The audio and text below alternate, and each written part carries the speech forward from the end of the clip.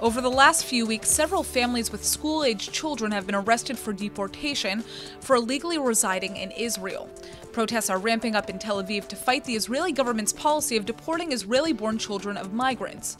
And now one Filipino migrant worker and her Israeli-born teen have managed to get their deportation delayed after a protest broke out on the plane that was about to send them off to the Philippines.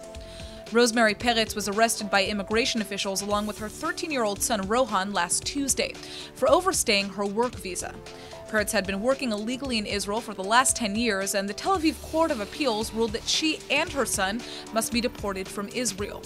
On Sunday night, the two were under escort at Israel's Ben Gurion International Airport, where they would be put on board to go back to Manila.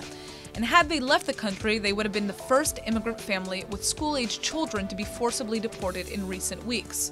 But upon boarding the plane, a vocal protest was held by passengers, prompting Rosemary and Rohan's removal from the aircraft. Both now remain in Israeli custody.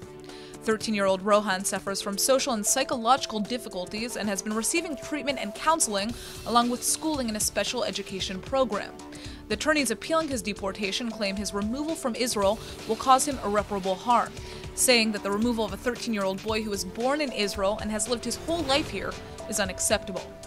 Rohan's mother, Rosemary, came to Israel back in 2000 to work as a caregiver, but 7 years later, her employer passed away, and she continued to remain in Israel illegally working as a cleaner.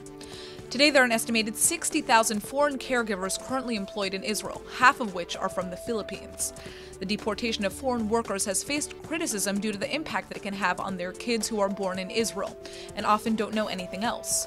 Today, regulations stipulate that female foreign workers who become pregnant in Israel must send their babies home as a condition for their visa's renewal, but many fail to do so and stay in the country illegally to give their children a better future.